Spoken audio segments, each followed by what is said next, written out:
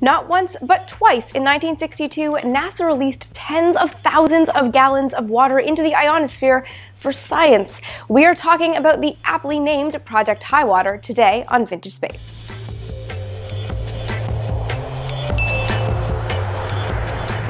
Project Highwater is perhaps one of the least known programs in the early Apollo era because it didn't really do all that much. It really was exactly what the name is, water that went high above the Earth. So what was the point of releasing water into the ionosphere? Well, NASA had some questions in its early days about what might happen to the fuel inside the upper stages of a rocket if it exploded, either because of some default or defect, or because it was destroyed by a range safety officer as it was flying into orbit. So what would happen to all the liquid fuel once it was released into the upper atmosphere? Well, NASA couldn't just replicate the upper atmosphere in a lab, so decided, well, we have a big enough rocket, let's release water and see what happens, and then use that as the data points. Hence, Project Highwater.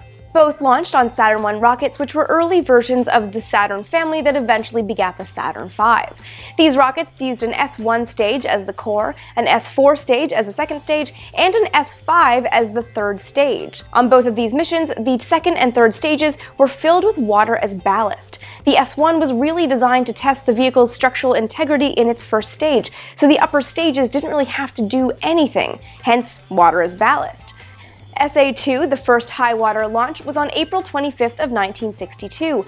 Everything went great with the launch, and after the first stage was spent, detonations on the dummy second and third stages exploded to destroy the upper stages, releasing 109,000 liters or 30,000 gallons of ballast water into the upper atmosphere just over 93 miles above the planet.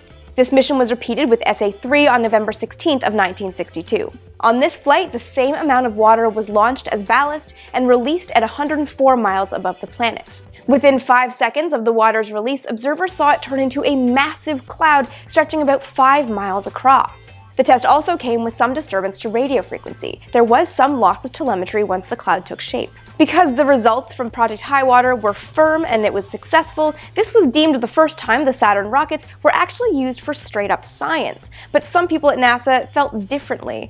Many believed that Project Highwater was just a thing to do because they needed a thing to do with the Saturn I rocket. The rockets were already launching with water as ballast, so why not release that water and see what happens? Still, I kind of love the typical 1960s innovation of saying, well, we're launching all this water, let's just release it and see what happens. Because you guys know that my favorite thing about vintage technology is that when you don't have computers to model it, you just gotta do it and see what happens. So what are some of your favorite weird pre-computer testings that you've heard of from the Apollo era that you'd like me to look into?